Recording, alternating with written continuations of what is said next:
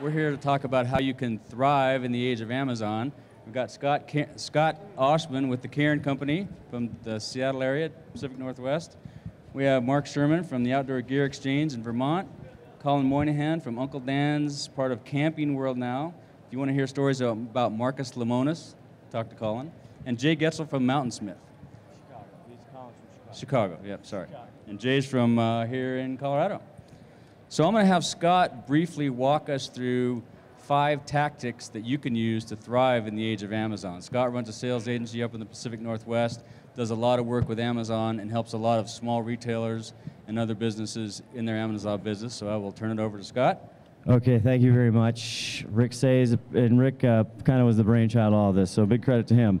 So real quickly, and we're going to go through these one by one and get these gentlemen's viewpoints. The paradigm shift, talked about it, you know, it's basically the consumer now is driving, controlling a lot of the decisions. Path to purchase, where are they? You got to be, how do you catch them in that path to purchase? How do you catch the ever-changing consumer?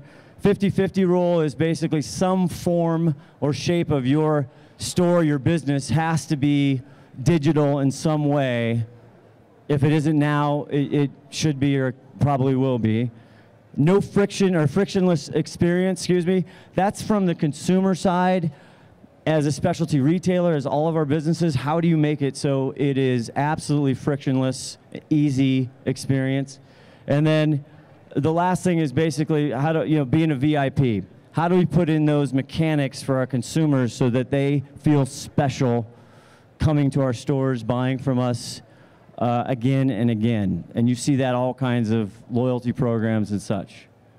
And we're not going to spend too much time talking on the paradigm shift because I think that's been all over the news. We all know that consumers are doing everything online, they're doing everything on their phone, and they're driving the bus, so to speak, right? They're calling the shots. So we've all acknowledged that. We're going to go right to the path to purchase and get some feedback on these guys on how they may have shifted their path to purchase. It used to be that the guy just walked in the door and shopped your store and bought stuff, but now they're coming to you in bunches of different ways. What have you guys done to shift that path to purchase? Marc, you want to start us out on that? Well, in the last year, we've really invested in our events and are trying to drive more of a community and not just a shop. So at this point, we have an event almost every week, sometimes twice a week. We work with our vendors, we work with local nonprofits, and we really try to tie it together. Sorry. To summarize the first part, we're doing more events this year. We do at least one a week, and we're really trying to connect our vendors with our customers, with the nonprofits in the area that we support, and we really go out of our way to make sure that our customers know what we're doing is more than just selling gear. We're promoting experiences, we're trying to build a healthier lifestyle, but we're also trying to connect them with our staff and with the various organizations in the area that we feel are important to try to create more engagement. So they're not just coming to us for the piece of gear or the piece of equipment or clothing that they can buy online, but also for the experience of talking to our staff, learning where our staff are playing in the outdoors, which in Vermont usually means, yeah, I can't tell you, but otherwise, you know, what are our favorite parks? How can we engage? And we try to involve ourselves with the local governments and where can we get more people outside and work with public-private collaborations to just get more people outside. If we can get more people outside, it doesn't matter in what way, they are going to at some point become our customers. And just as an example, Sierra Trading Post moved into Burlington about 2 years ago, right at the beginning of the winter that wasn't, so we have no idea how they've impacted our business. But when they were coming to town, a lot of people were asking, were we concerned about it? And the answer was no, because even if a customer goes to them before they come to us, at some point, a good customer is going to learn more and more. It's going to learn more and more about what they want to do outside, and eventually they're going to become an Outdoor Gear Exchange customer in Burlington. So if whoever gets more people outside, that benefits us in the long run, and so we support that in any way we can.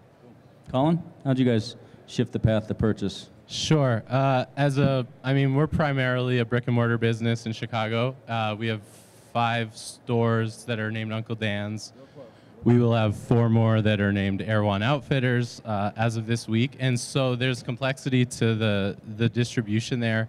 And a few of the things we've tried to do as we realize that everyone's starting their path to purchase online now is to try to be there for the customer in every single possible way that we can, where 5 years ago we recognized growing a website was important for sales, but also more so, it's important to draw the connection to your stores. And so in the last year especially, we've really started to promote our website in our store and promote functionality we were working on for a couple of years that we all hear about now, and the big guys do it. But just being able to offer buy online, pick up in store, and try to remind our loyal customer that we can be their spot to start their path to purchase, as well as anybody else. And so we hope that the continual reminders will make them think of us and the brick and mortar and specialty component to our business.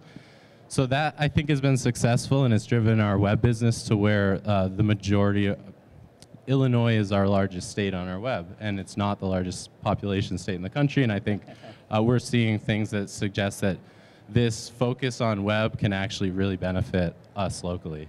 Great. The other part is Amazon, since that's what this is a little bit about. And so while we are still a brick and mortar business, I think we recognized a couple of years ago that if our customers shifting, then we have to shift too.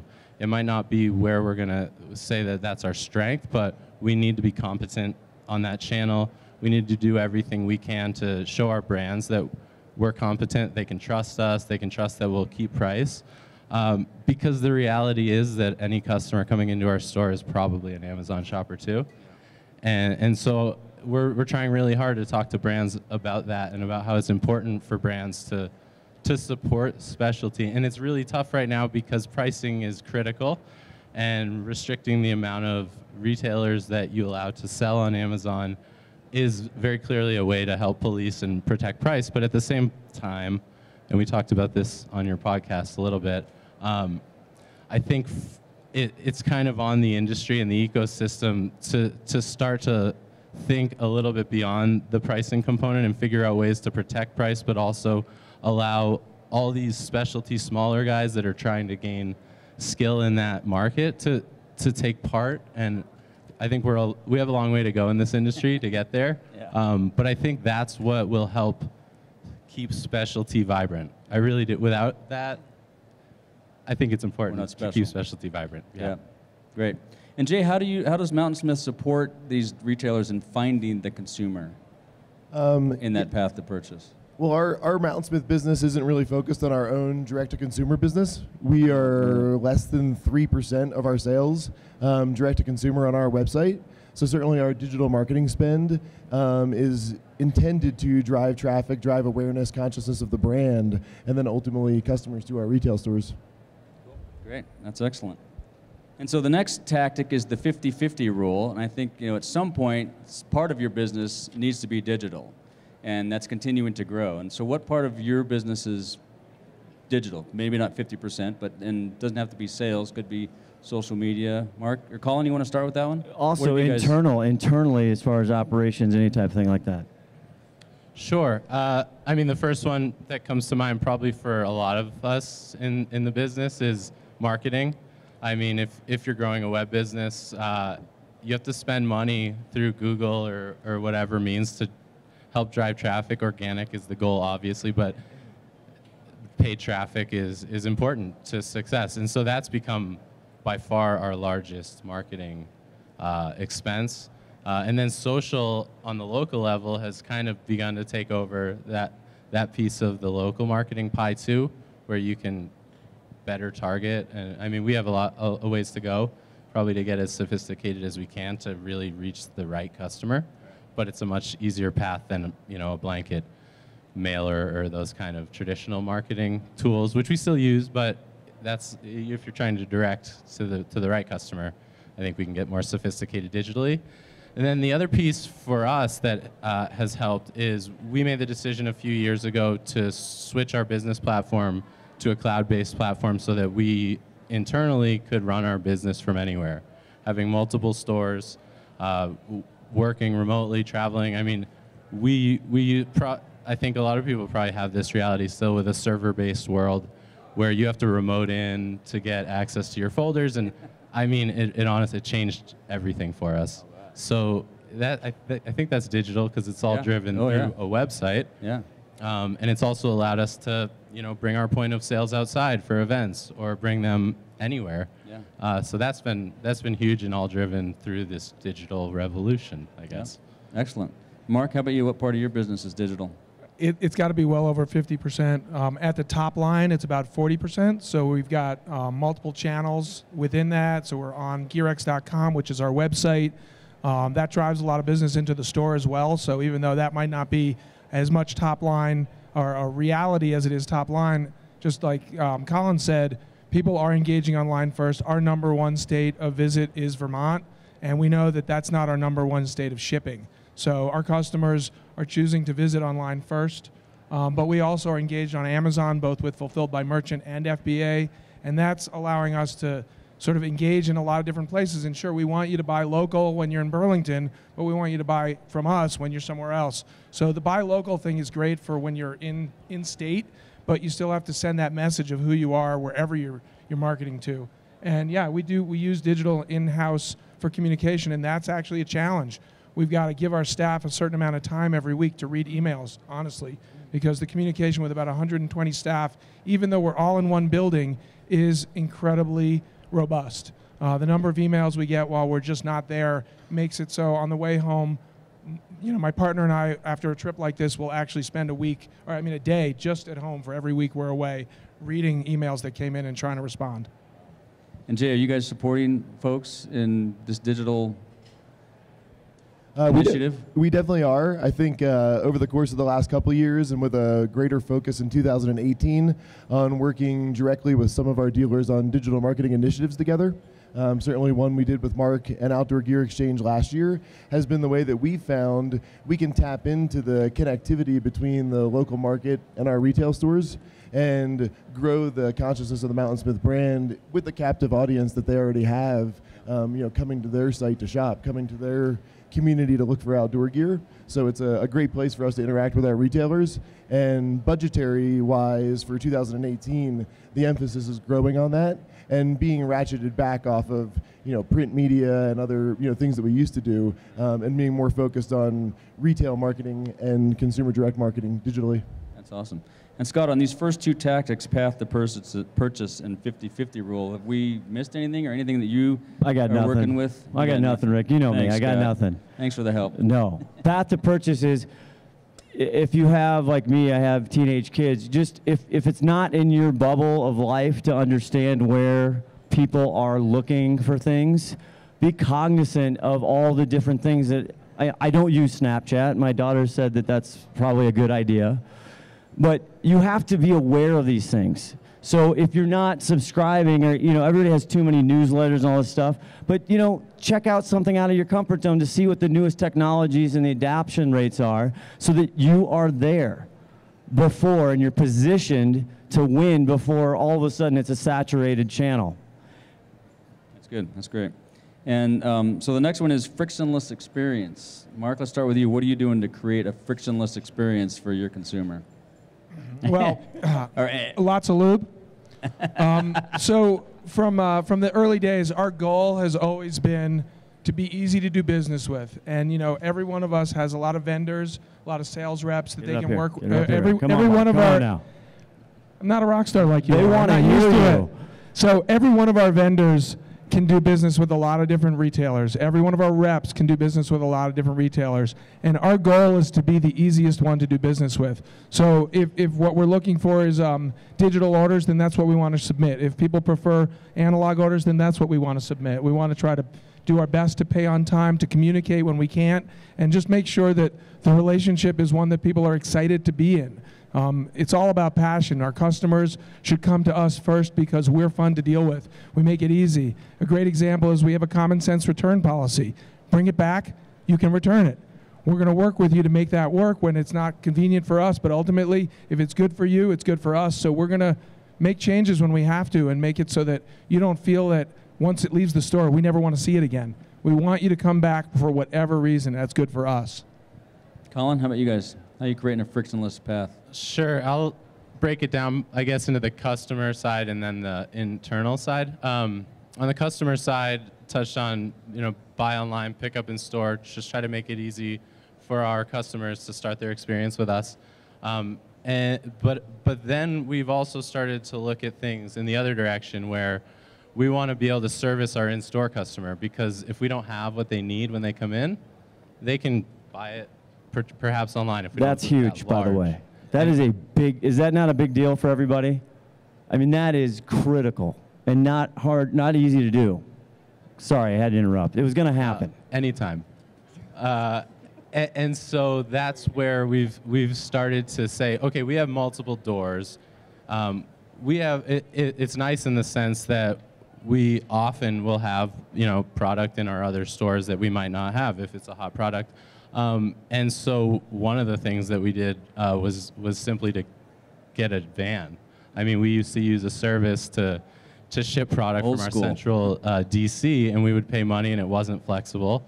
But now with our own internal driver and van, we can promise a customer that if we don't have the product, they have two options. The first is that we can have it for them tomorrow by noon, or we'll give them a phone call. Or we can ship the product straight to their house for tomorrow in Chicago. If we have to ship further, it might cost something. But we just want to give them the opportunity to get the product they're looking for as quickly as possible, even if it's not in the particular store that they're in. So that's been fun to practice and learn on. Fun to implement. To tie into that, we just started this, and we stole the idea from a snowboard shop that we saw in Chicago, but we put touchscreen monitors in our stores, and essentially it's just a giant touchscreen computer where we have our website. And so to me, it connects those two worlds. And yeah, that's great. It makes it a little more seamless. And so staff can use these touchscreens to actually pull up product they're talking about and use it for an educational purpose. Or a customer can actually use it to look at a particular product they might not find, and they're able to see which other stores it's in. And it's just fun, too. It draws awesome. the eye. Yeah, cool.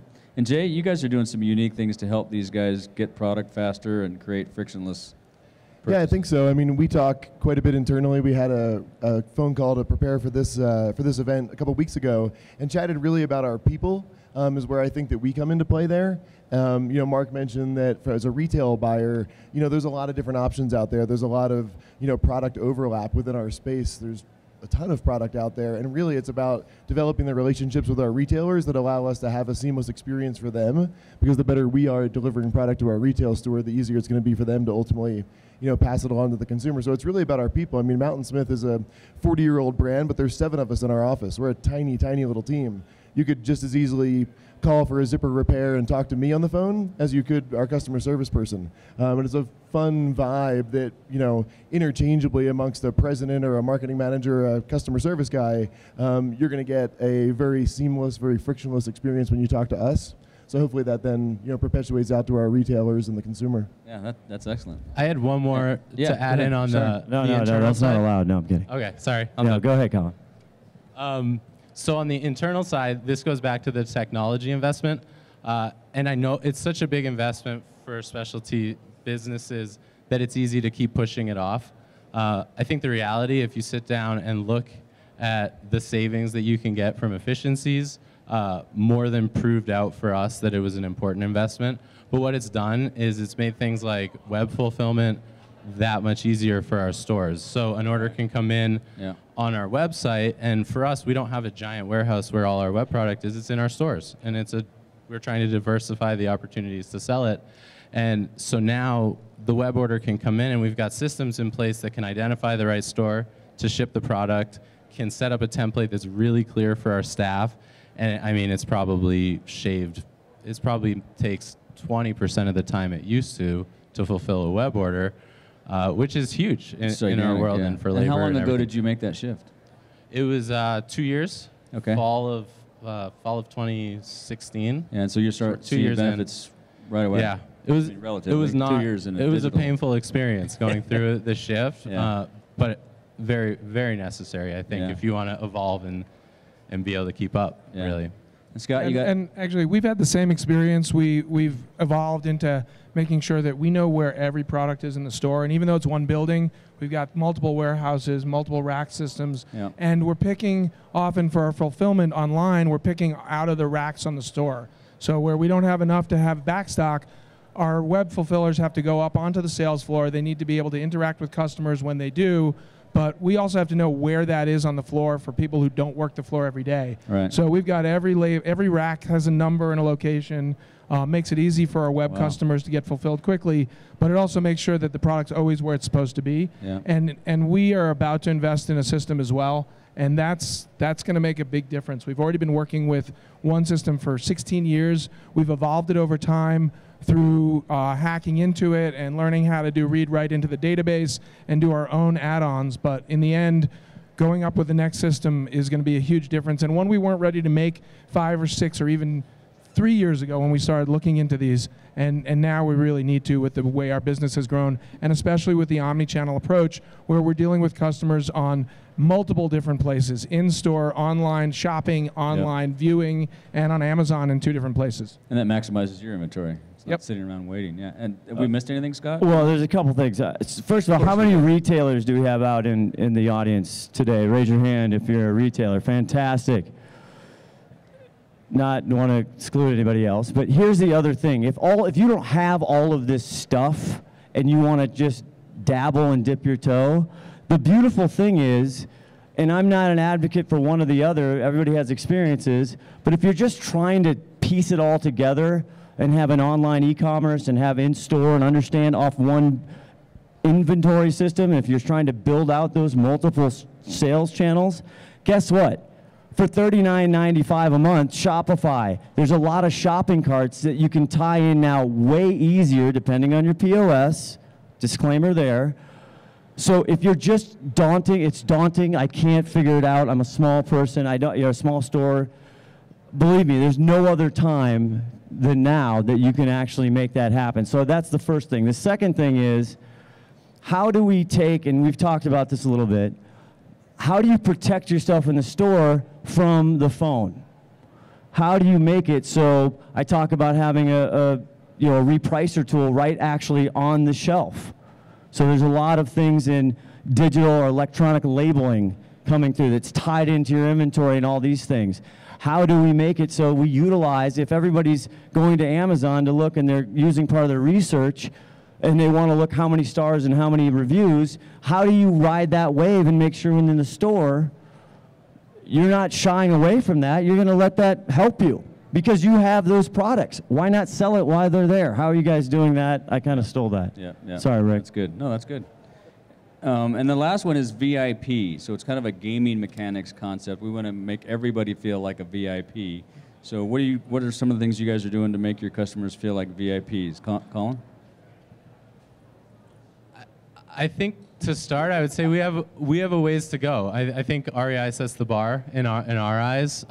We can't offer 10% off necessarily. We don't have a large assortment of in-house product that's going to enhance margins to make that really possible. And so it's always this internal question, like, do we try to keep up, or do we try to offer our own customized version of this? And so at Uncle Dan's, we've come up with our own customized version, but it comes with a slightly lower discount. And so I know we have a ways to go. As we roll a partner business, Erewhon, into our business, they've adopted a model that's closer to REI. Yeah. And so we have to figure out what's the right model there, or what's our model as our new world is tied in with Camping World now, and they have a pretty broad rewards program. So how do we offer other incentives, like discounts at the local climbing gyms, or ski passes, or other things that tie to the outdoor experience in the local area? Yeah. But I know we have a lot to think about in that regard. Yeah. Marc, you guys making people feel special? Similar to what Colin was saying, we do have a long way to go, and all the research we've done over the years about a loyalty program is you really need to be best in class, and like you said, REI is. So we're looking at different angles as a concept of being able to give our customers maybe advanced sale deals, a first opportunity on new product. We're here at the show looking at product and making sure that we've got advanced video and photography of things that are coming in so that they can see it with us first. We do whatever we can. When my partner and I are working on the sales floor, I have a lucky gift for names. I know most of my customers that have been in around for a lot for names. That's and great. I'll just say, hi, what are you up to? I know what their kids were doing. Some of their kids work for us. They were toddlers when they first started shopping in the store 20 years ago. And so making that connection, a one-on-one connection. One thing that we did recently, and we're going to try to engage in again, we bought our building 3 years ago, and we did a self-designed crowdfunding program. So we picked all of our customers, we gave them this opportunity, and about 200 of them invested. Some just gave us money to help buy the building, small amounts. Others gave investments, which we returned with additional in-store credit over the course of 3 years.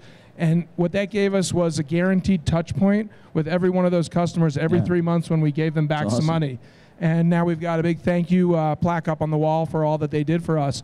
And we're now looking at a way to engage with our in-store customers through follow-up emails and online transactional messages. So for our online customers, you buy something, you get a note saying we're shipping it, we get a note saying, can you tell us how it worked, did you get it on time? We're not doing that with our in-store customers, and that's something we're trying to develop, is a way to let people know, yeah, we know you just spent a bunch of money on a set of skis and boots. We want to thank you for it. We want to give you an opportunity to give us some feedback on the experience, and we want to learn what we can do better the next time. And trying to engage with the in-store customer on the digital media is another way that we can transfer their attention to us online and not just when they're walking down the street. That's awesome. That's great. And Jay, you guys doing anything to help these guys make customers feel special?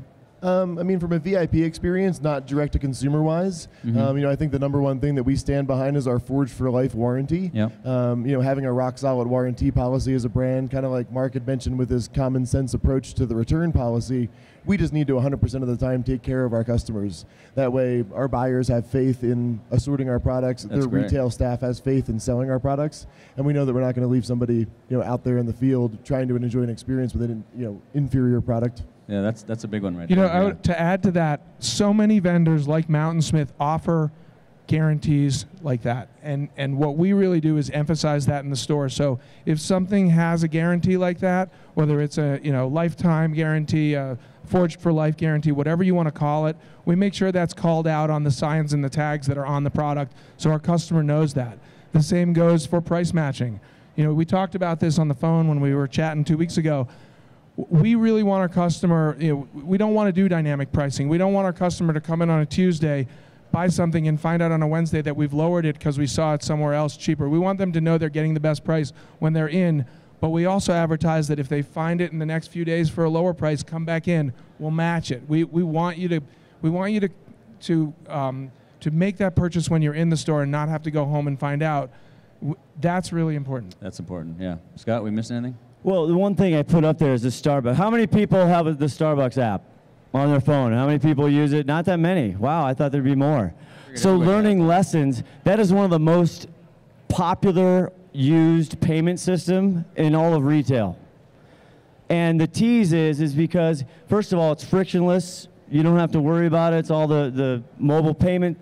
But they're constantly saying, hey, 2 more stars, and you get a free $4 mocha.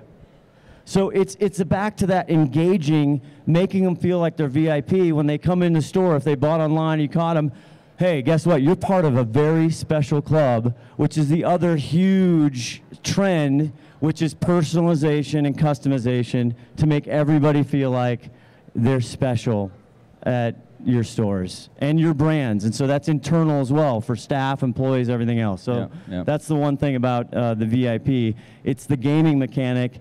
It's why we all sit there on our phones and I go on planes and see everybody playing Candy Crush or whatever it is, Words with Friends. They don't win anything. There's no money, but it's a human psychology. We're competitive. And I want the Marriott points, okay? Exactly, right. So before we open up to audience questions here, you guys have anything, final thoughts you want to add, or you got it all out? Similar to what you said, you've got to be thinking ahead. Everybody, we're always looking who might be coming into the market.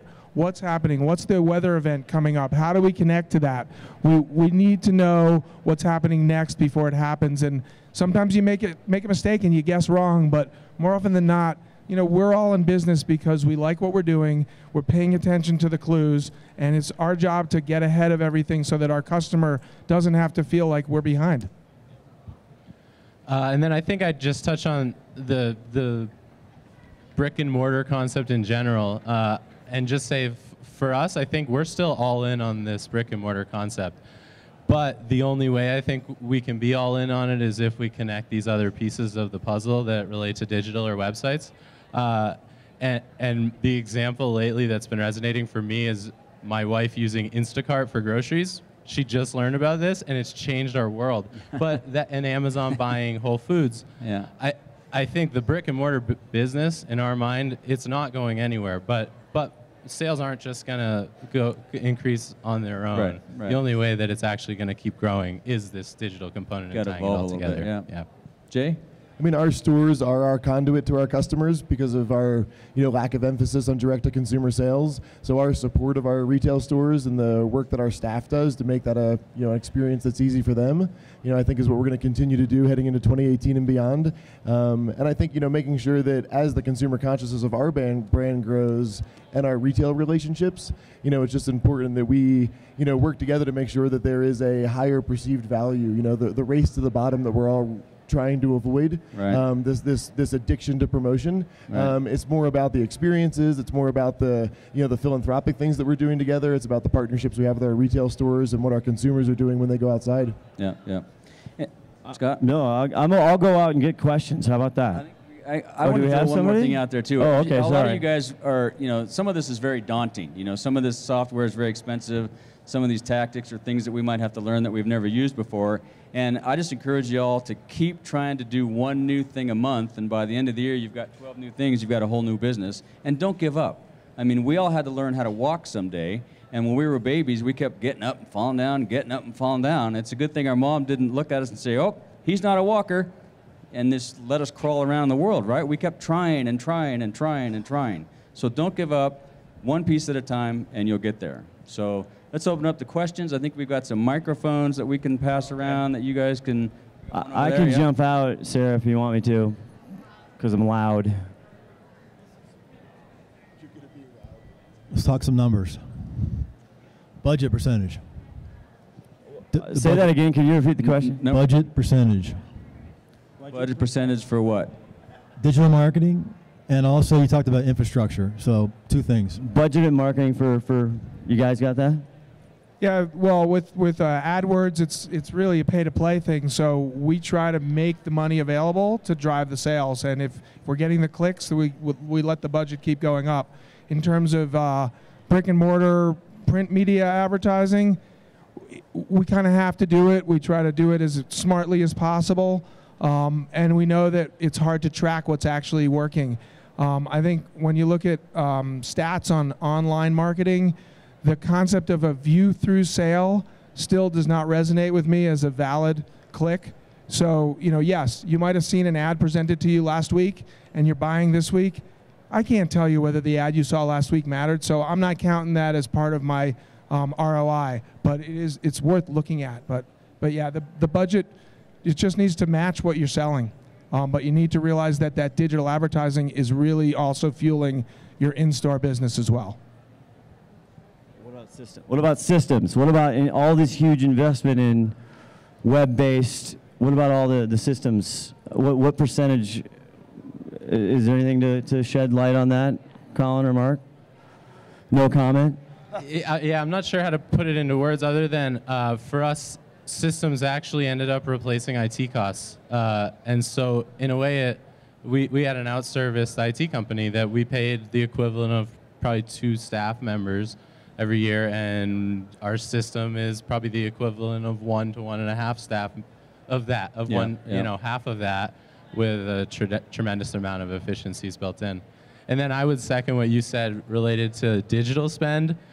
When we first started growing our website, we set a pretty small monthly, we set an actual number. It might have been $500 the first month. And we had a skilled person helping with our AdWords campaign. But ultimately, as we saw that prove out, we decided we were comfortable going a little higher, until the point where you realize, or you have enough knowledge and confidence that as long as the spend aligns with the sales, and for, I don't know, I'll use a broad benchmark, but if we can keep it to 15 to 20%, it's not cheap, but you know, it's arguably like rent in a store. So as long as the two align and it's a percentage game, I think that's our view. Yeah, that's good. Any other questions out there? Somebody's got to have something. Come on now. Come on. Nothing? Scott, is there any tactics that we didn't talk about that you use with some of the brands? Well, I think it's so automation. So think about what are the low-level tasks that are important. They're extraordinarily important. But what can I automate that is a laborious, you know, very important, but it's formatting spreadsheets. It's cobbling together. How can I automate the parts of my business and my retail store where I can actually get the people that have great talent and knowledge and experience to spend more time? That's, you know, Colin's example is one point. Do you have any other examples of that, Marc? Yeah, I think there's been a lot of talk over the past several years about the challenges of the millennial workforce. But what comes with those challenges is a digital native. And so what we found is that our staff is finding the solutions to those problems because they want to work more efficiently. If they're having trouble getting things barcoded, they're going to ask for better barcode readers. They're going to ask for different systems to generate those scans and want the communications to go between different systems. So we've got, we try to be pretty nimble with IT. We also do invest in systems, but we've got an in-house IT department that can address problems really quickly. We don't have to make a phone call to an outsourced agency or a software company. We've actually found that most of our software companies don't service their products as well as our in-house IT system and our staff can. And that allows us to address those really quickly and produce communication. But you know, people are learning new software programming. VBA and Excel allows us to create multiple interactions between the different systems in a way that works for each individual that has it. So that we've got our warehouse manager is also our efficiency manager, and he will go and work with anyone in the store who needs to try to create some efficiencies in their system. And being able to do that internally is huge because he already knows the problems and what the details are, so we don't have to educate an outsourced, an outsourced contractor for every time we do it. That's great. And one of the things that Amazon uses a lot is ratings and reviews. Are you guys doing anything to allow your customers to rate and review products in your store or anything like that? We have a ways to go on that front too. We're trying. I mean, we're not an Amazon, so our if you have 15,000 SKUs on your website, it's hard to get reviews to all of those. Right. And so sometimes it's embarrassing to have a product up with the review stars and there's nothing there. Yeah. So we know we have to solve that problem. But we also want reviews of us as a business. So we use an outside company called Trustpilot right now. Okay. But after any web purchase or in-store purchase, where we have the email, we send out, like 5 days later, it's automated, Gotcha. a request for them to review the experience with Uncle Dan's. Mm-hmm. It's really eye-opening. I mean, if someone has a bad experience in the store and they share it with us, it's a great learning. It's an opportunity, yeah, exactly. Yeah. Well, to address that, though, if you get a bad review, you need to respond to it immediately. Yeah. So if someone goes on Yelp and sees there's something negative, some negative experience, you need to, you can apologize for it, you can explain it, you can try to justify it, but that communication has to be positive, it has to be acknowledging, and that you want to do better, and that the person actually, their feelings are correct. And you may not want to have that be what people are reading, but they're going to read it. You can't hide from it. That review is out there. Question. Yeah, I can get to him. Here, I'll get him. Hey. So I guess I wanted to ask a question about more your UPC coding and your in-house barcode coding for integration to website and whatnot. Are you using manufacturers' UPCs, or are you generating your own in-house? So the question real quick was, he wants to know how they're using UPC and barcoding actually and integrating that with your web, online, and all your other systems. Is that right? Did I ask that correct? We use the barcodes that come on the products for UPC, but we also have a SKU of our own that has its own barcode, but every product can scan either at the register. But we also have them linked to receiving logs and purchase orders so that everything can scan automatically. So when our receivers get products, they just scan the barcodes onto the receiving log as they go, and it sorts them out and figures it out, and that's all part of the system. Great. Colin? We migrated over to using vendor UPCs probably 3 or 4 years ago. It was around the same time that we went to Amazon, and it was a necessity. If anyone hasn't switched or doesn't have a field for records with vendor UPC, I would encourage you to do it because it's the only way you're really going to be able to play the digital game. And right now we're experiencing with our new partner store, Erewhon, that they never did use vendor UPCs.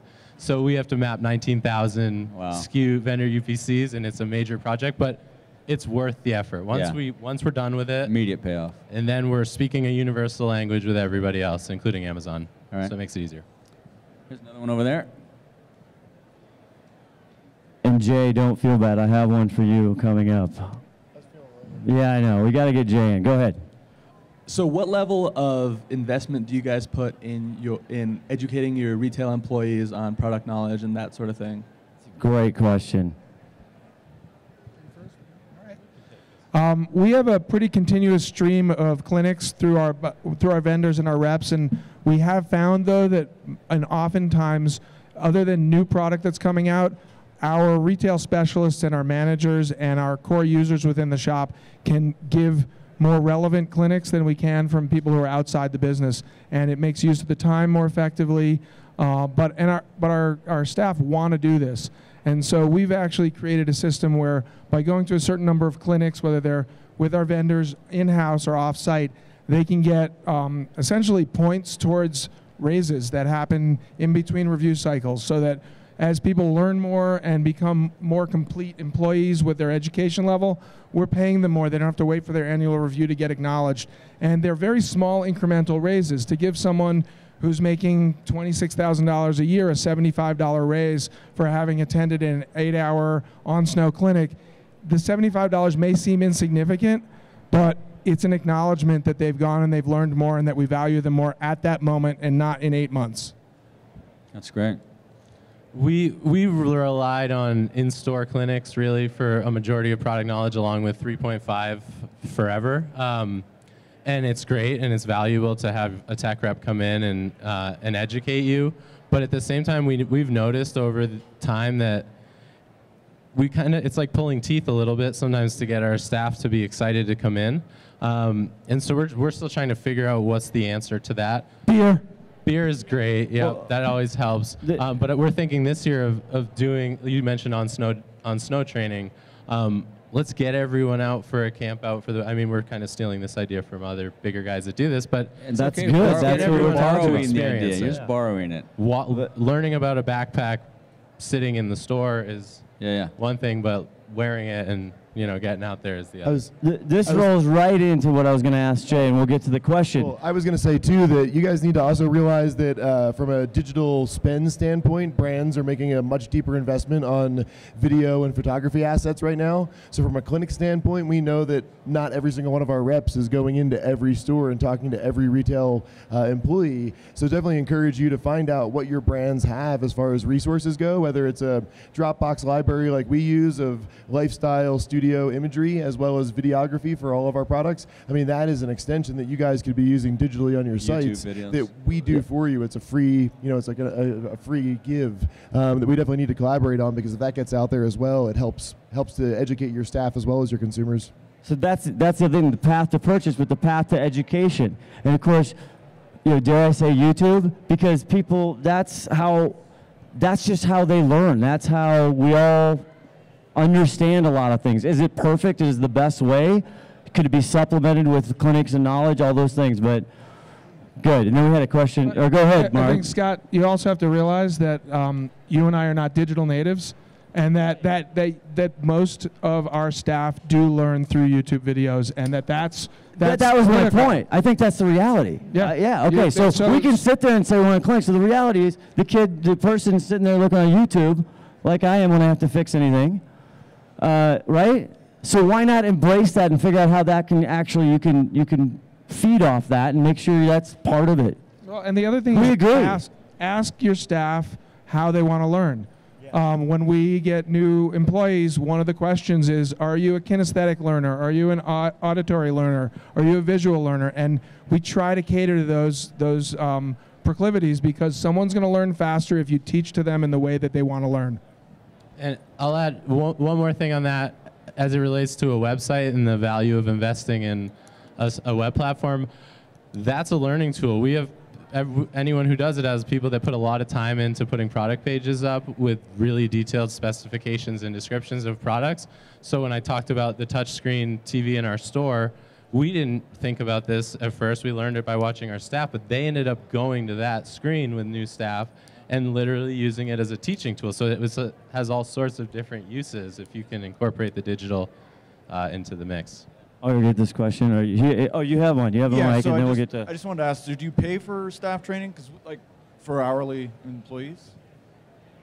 We pay when if they're in the store for a clinic, they're on the clock, and we pay them in our case. Yeah, we do. We have to schedule them. Sunday nights is often when we do it, and when we pay them. And that's an issue for a lot of people. I don't know how you handle that, Mark. We do the same thing, but when we have an on-snow demo day, we actually have our staff. They can either use a paid time off day for that day, but they also do get they get that raise once they complete it. But in order to do that, they've got to answer several questions. It's like a 3.5 survey of our own. If you're going to go out and spend a day trying out skis at Sugarbush, when you come back, you need to be able to give us a review on 10 different skis that you tried on. And once you do that, yes, you get the raise, and yes, you did that on your own time, but we're making it available. They want to learn. We are, as human beings, we just are sponges for knowledge. We just need to make that knowledge available. All right, question here, and then we're going to go back there. What strategies, tools / budget do you guys use between, some of you guys have the Amazon storefront versus your store website? What process thinking goes through, like linking maybe your storefront, your personal storefront to your Amazon storefront? Because on Amazon you have the ads, you have the videos, you have the images, you control all of that. So is it worth having both, where you can just have like a landing page for your store and link it to where majority of consumers are going, which is Amazon? Without a doubt. Yep. You do both. We do both. We've got people coming from one or the other. I've spoken to some friends who will go onto Amazon, shop for something, and then once they've figured out who's selling it, they'll go to that website and buy it because they know that we're not paying the commission to Amazon on that sale. But I think that's the minority of our customers. Most people just want to go to the platform they like, find what they want, and buy it, and that's that frictionless experience. So, going back to that question, the fact that wherever they go online, whether they search through Google or they search through Amazon, they're going to get to us. That's what we want. But to your other question, we do limit the products that go on Amazon, not just through the vendors that don't allow us to put them on Amazon, but also on price, because there is a point at which the cost of an item, it's not worth selling it through the Amazon platform. So we just don't send those into our feed to Amazon.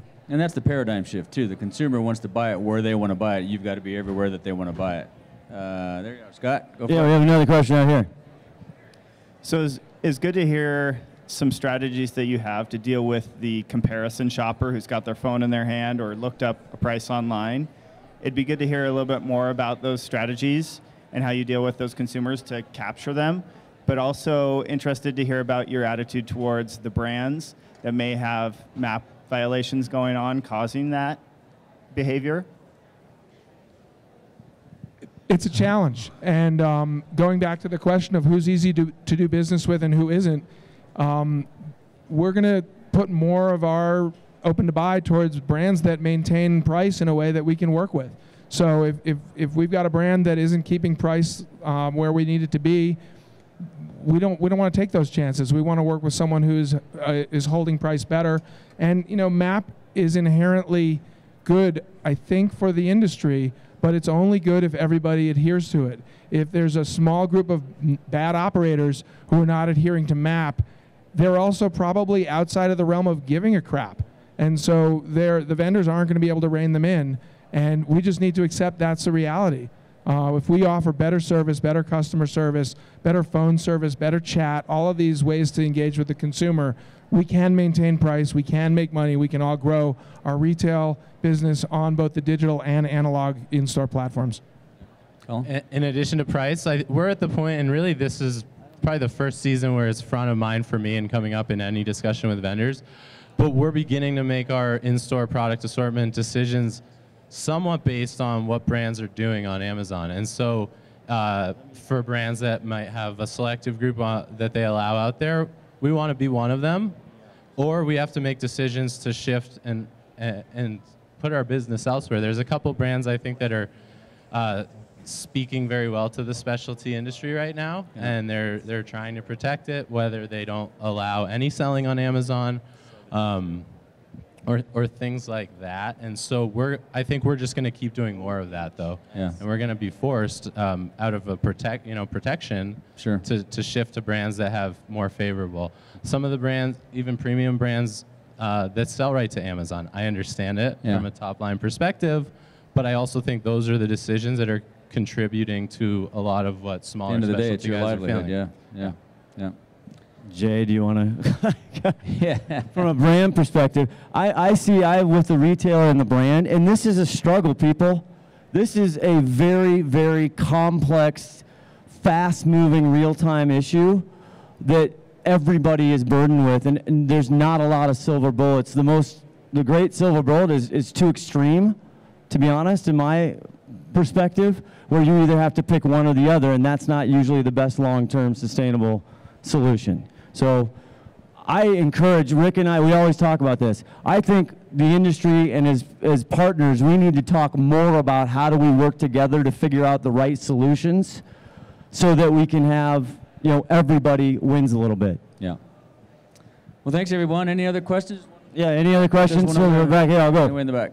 Run, fast. Real quick, on to Amazon. So you guys have your brands that you sell on Amazon. What's your opinion as far as when Amazon cuts you guys out as a middleman and goes direct? So my example of that would be Nike. So Nike is now selling direct with Amazon. In return, Amazon is giving Nike basically most of their third-party sellers' information so they can cut that, keep price, but all those third-party people are now cut out. So are we cannibalizing specialty by selling on Amazon? For us, I think we're almost looking at brands in tiers, and it's based on what you're selling and who are your top brands. And I keep using the bank phrase from the market crash, but some brands are too big to fail. So even if they're adopting a strategy like that, like a Nike, if you're a sports store, how are you not going to carry Nike? So it's really tough in that situation. And I think it's a leverage game. So then when you maybe look at your B tier brands, that's where we're starting to go in and get a little more aggressive with what we're going to require, because there's a lot of great brands out here. And so we can do that with certain brands, but certain brands you can't right now. And so it is tough. I think with all brands, the number of conversations I've had with brand managers, with sales managers, with marketing managers about Amazon is easily at this point going into the weeks and months. And it's important to have them over and over and over again, because ultimately outdoor specialty brick and mortar stores are the core and the heart of this industry, and the people who are running those businesses have the ear of the brands, and you got to be open to the fact that their needs are important. Not everyone can just drop Amazon 1P sales and have it not impact their bottom line significantly. But to start talking about scaling back those 1P sales and moving them into 3P, that puts the power back into outdoor specialty. And you can say to a brand, yeah, we know you need to be on Amazon. This is a critical marketplace. Half of the searches start on Amazon. But how do you be on Amazon and support your retailer? Well, you let those retailers sell on that platform and slowly try to wean yourself away from that 1P. And you keep having that conversation every 6 months, every 3 months, every month, as often as you have to, until people hear it and understand that it's important. Yep, no, that's great. We'll hang around for a few more minutes. Yeah, If you have any other questions afterwards, we're going to put a landing page on both the cairnco.com, where we'll have all the tactics listed, all our email addresses if you want to get in touch with us and ask us more questions. They'll also be on the outdoorbizpodcast.com. Go to those two landing pages, learn more about it, engage us if you want to find out more about it, hang around if you want to ask us questions afterwards. Thanks to you guys for huge thank you. Thank you. Thanks to you guys for coming. Thank you very much.